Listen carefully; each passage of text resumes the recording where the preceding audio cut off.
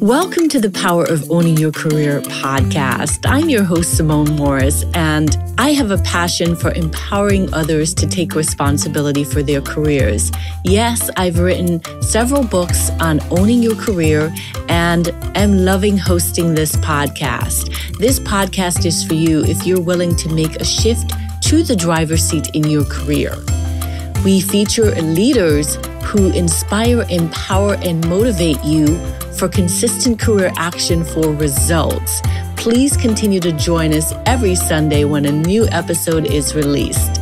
Let's get into this week's show.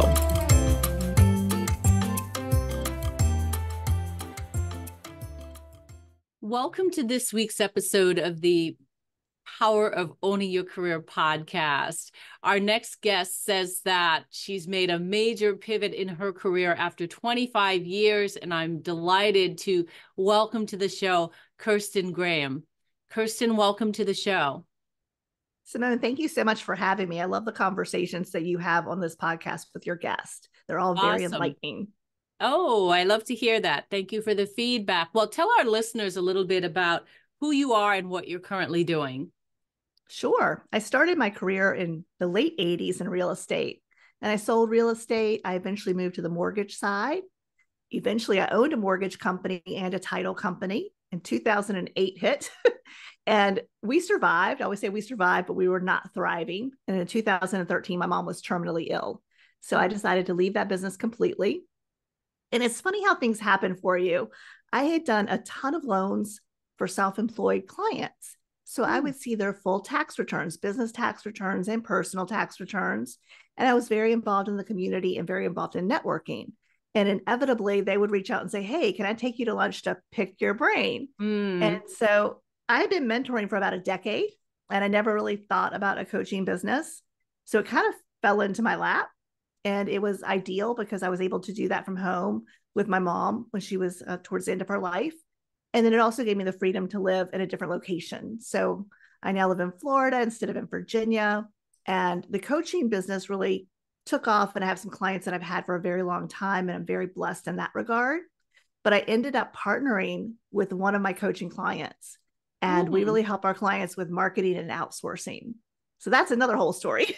Oh my goodness. We have stuff in common. I love being an entrepreneur because it allows me to be a mom. And then I recently lost my mom. And so the flexibility to be there for care was really important being an entrepreneur. So I love that you decided to make this pivot. So tell me, let's jump right to the meat of the show then. So from your experience in real estate and in entrepreneurship, can you tell me about the ingredients that come up for you when you think about owning your career? What's necessary? What's the formula? The first thing I think is you need to have a mindset around learning, because everything's changing, especially now with AI. I like to joke that there's never been a point in my life where I wished I was younger until AI came out. And I was thinking, oh my gosh, I wish I were 20 right now, because I'm so excited to see where this is going to go. But learning, I feel like most entrepreneurs, and I think people also who are developing their career, understand the importance of learning, getting coaching, actively getting coached so that you can get better. And then obviously having like a very positive mindset, a flexible mindset, understanding that you're capable of learning and growing in any way you need to achieve your goals. Well, you talk about learning and AI, and I must admit the self-driving car is a little scary to me. But and I think that there are some people who are resistant to learning in their careers. Can you talk about how you've used learning to grow your career? Absolutely. Well, I think as entrepreneurs, it's very important for us. We always go to at least one or two conferences a year because we need to stay up on what's happening in marketing. And my business partner and I, when we started outsourcing, it's been, almost 16 years now. It was before Zoom. It was before a lot of the tools that make it so much easier now to do that. We really learned some hard lessons because there just wasn't anyone to really learn those things from. So like the hard knocks of life, the school of hard knocks of life. So we learned a lot of things that we try to help our clients and try to educate people on so that they don't have to make the same mistakes. So when I think about learning, going to conferences, and then also not giving up, if something doesn't work out for you, don't give up on it. Evaluate why it didn't work out and then adjust. And I feel like that's really important for moving forward with your career or your business, is always being open-minded to pivot if you need to, but also understanding that you don't fail. You never fail. You just figured out something that wouldn't work. And so now you need to take that information and figure out how you can make it work. I love what you're saying about reframing failure and embracing the pivot. So if you had to come up with a name for your career body of work or a title, what would it be? Beautiful chaos.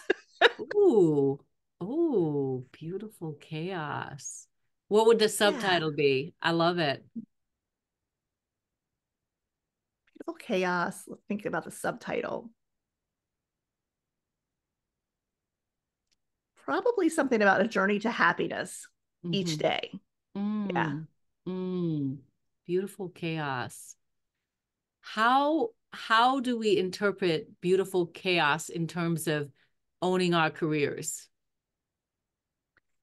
I think we have in our culture, we have this mistake that there's perfection. There's no such thing as perfection. I used to tell my clients when they were buying a house, there's no such thing as a perfect person. There's no such thing as a perfect house, right? So letting go of perfectionism, I think even for women, that's even harder, because I think there's so much societal pressure on us to be able to do everything and to do it really well. So my first point would be let go of perfectionism. And then, like I said earlier, embrace your mistakes.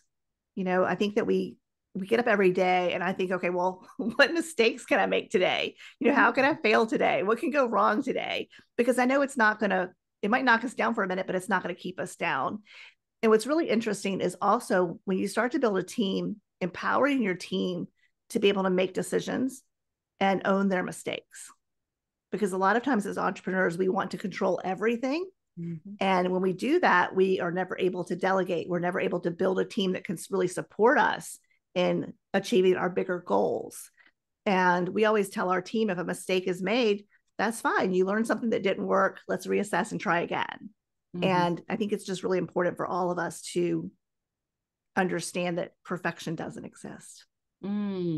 I was just going to ask you, to walk through with our listeners, how to own your mistake in your career when you make a mistake.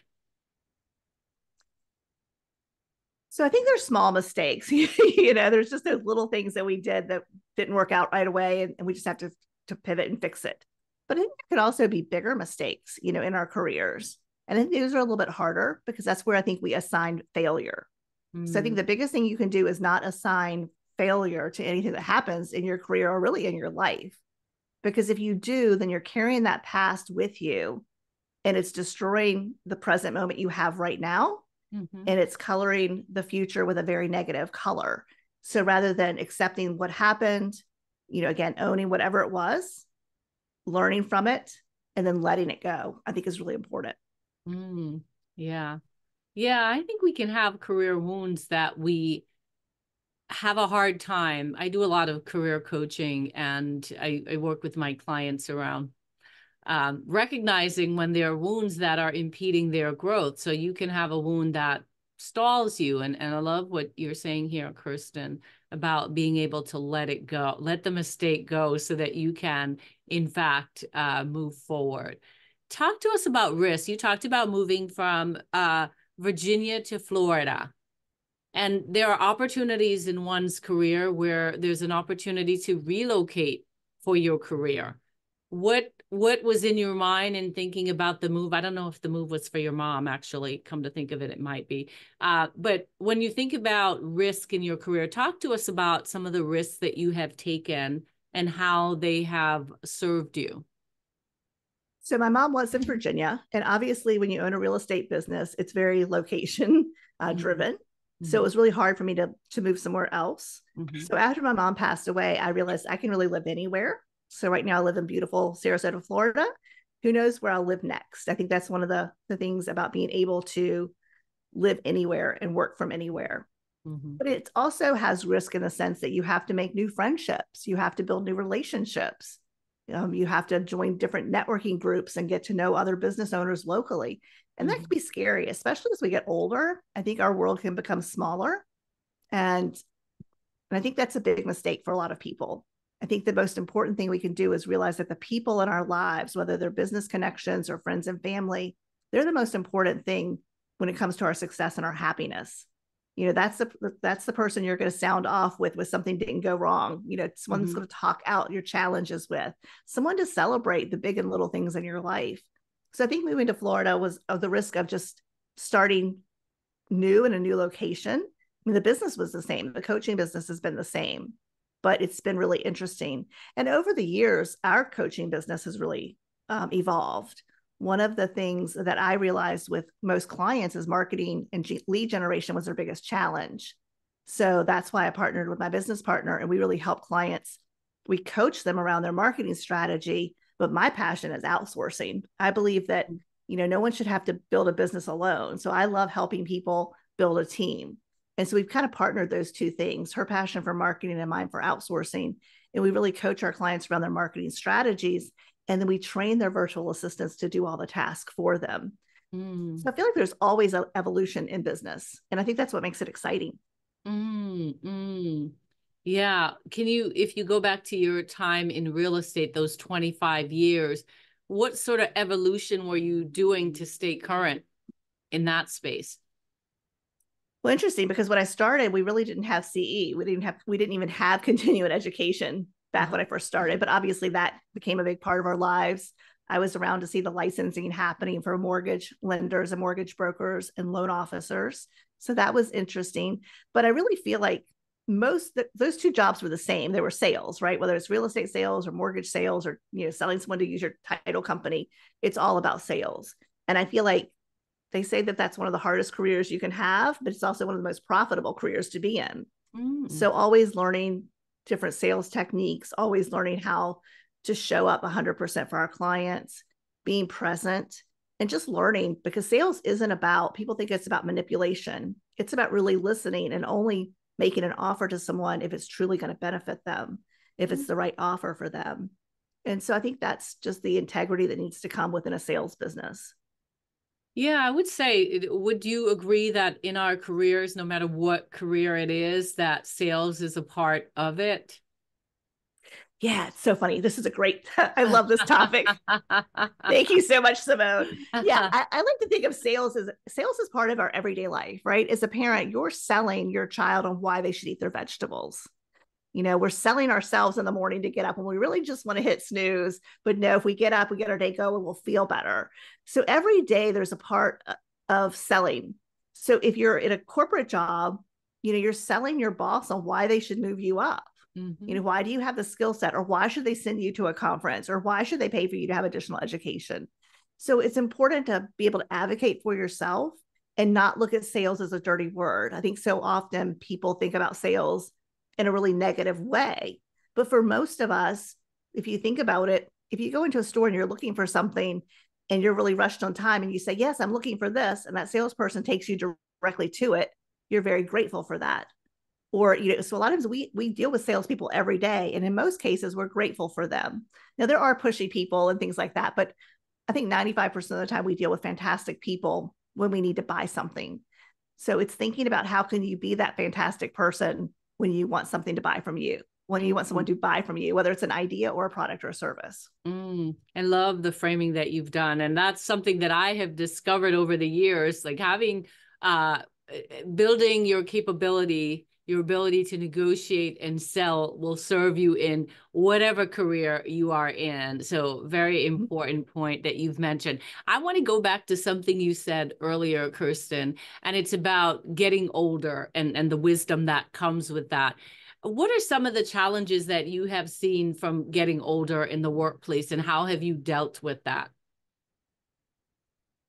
Wow. So we have a lot of clients in their 60s and 70s, which is fantastic because a lot of them aren't super tech savvy. So they really value and appreciate their virtual assistant who can take care of a lot of the tech things for them.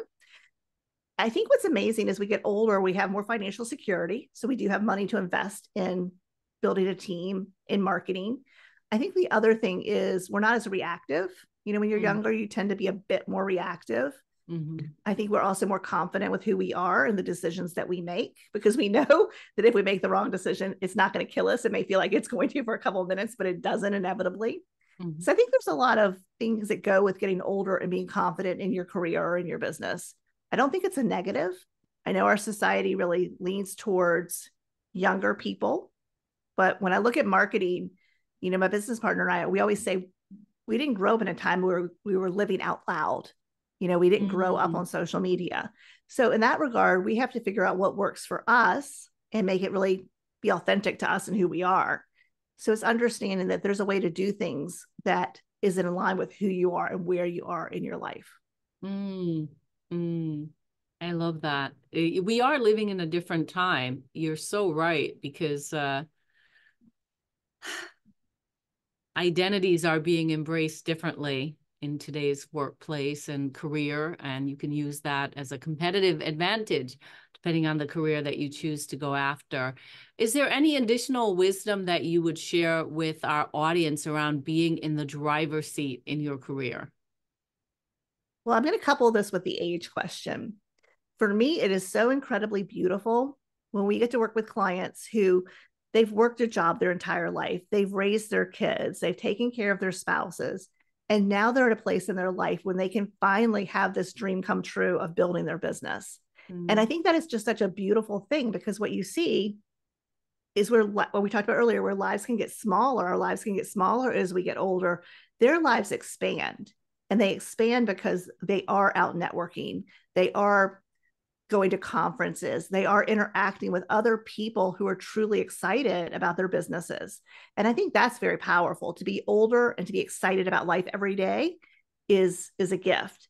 One of our neighbors, she worked in the tech industry. She started back when I think there were punch cards. She turns 85 this month. Wow. So back, right. So she was only able to move up a couple of levels, and then she had to train the men that were then promoted above her. So she ended up freelancing and traveling to Italy and working there and several other different places. But she worked in her career until she was 83 years old. Wow. So it's amazing when you think about the fact that she still got to be involved with doing what she loves. And she had knowledge and skills that a lot of other people didn't have about these older mainframes and these different types of computers and coding that have, were phasing out, so to speak. And then again, talking about the clients who are starting businesses later in life. There's a lady that goes to one of my networking groups, and she's 80 and she just got back from, a safari in Africa. She has great stories and great pictures. And, she's so spry and so full of life. If you met her, you would never think she's over 65. But here she is living her life to the fullest at 80. And I think that's where we all want to go. That's who we want to be, is these people who are living really full lives. And again, having a business when you're older in life allows you to interact with younger people who are in business and have a different sphere of influence than what you would have if you were just basically retired. Oh, I love that. I've got the travel bug. I'm thinking about Italy. I'm thinking about Africa. I have been to Italy. Amazing food. And you're just getting me excited about traveling again. And I love the idea of being flexible as an entrepreneur, because you're able to work from anywhere, presumably, to serve your clients. So very good. When you think about your career, have you been a passenger, so been hands off the wheel in terms of owning your career? Yes. I think when 2008 hit, when I was in the mortgage business, I think a lot of us let go of the wheel because we didn't know what was going on. So I think definitely then that felt very out of control. It was very scary times for a lot of us. So I didn't really, again, I didn't really like that feeling. Most of the time, if we're entrepreneurs, we have a little bit of control issues in some ways. But yeah, I think there are going to be times in your career where things, for whatever reason, maybe it's an illness in the family or something going on where you take your hands off the wheel for a little while to focus on family or what's important at that time. And then there may be times when you take your hands off the wheel because something's happening in the marketplace that you're in that you just don't know what's going on. So I think there's different times that can happen for sure. Mm-hmm. And what's your guidance for resetting or stabilizing when that happens?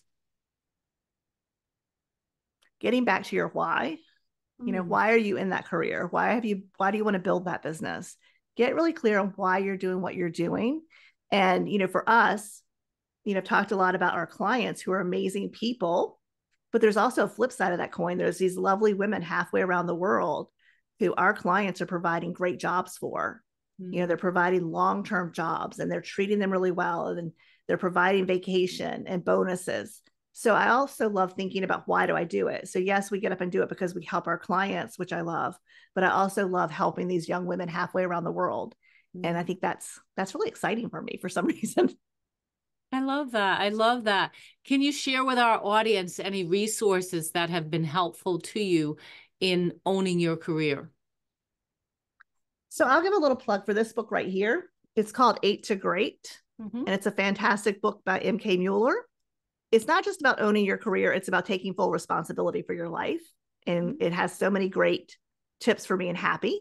So I really recommend this book. I always recommend Think and Grow Rich by Napoleon Hill. I love it. I think it's, fantastic book. But I would also say, if you're in a career, definitely, let me backtrack a little bit. We actually have a client who is a career coach as well. He works with people in the tech space. And one of the things I never thought about was the fact that if you are a software engineer or a tech engineer, your manager is really the person who is coaching you and helping you. Well, if that manager doesn't want to promote you because they don't want you to leave the team, or if they feel maybe you're a threat, if you did get promoted, then you would be competing with them for the next promotion. So I think it's really important for people who are in careers to seek outside coaching, very much like what you do, because the people in your business, your direct supervisors, they could be wonderful people, but they may not have your best interest at heart. They may not be thinking about where your career should go. So I really believe that seeking out outside coaching, reading books, I think listening to podcasts, just put yourself in an environment where every day you're learning and every day you're developing who you are as a person. I love that. There's a song in my head that says, every day I'm hustling. I'm going to change it to every day I'm learning. Yes, very good. So please tell our audience how they can stay connected with you, Kirsten, if they'd like to do so. Sure. They can reach me at Six Figure Business Coaching. That's SIX, Figure Business Coaching. We have an entire resource page, and I have one-on-one business coaching. And like I said, my business partner and I have a couple of different programs where we help businesses learn how to market their business and have a virtual assistant do all of the work on the back end. So sixfigurebusinesscoaching.com. Awesome. Well, thank you so much for being a guest on the Power of Owning Your Career podcast. Thank you. I sincerely hope that you enjoyed this week's empowering career story on the podcast. If you did, I'm going to ask you to do me a favor. Wherever you listen to the podcast, be sure that you are subscribing and that you rate and review the podcast. It's so important as we continue to spread the word of career empowerment. In addition, you can head over to the LinkedIn platform and join the Power of Owning Your Career discussion group. There you can have access to the guests who have been on the podcast, as well as others listening to the podcast, as well as myself, where we can continue the conversation. I hope to see you on that platform.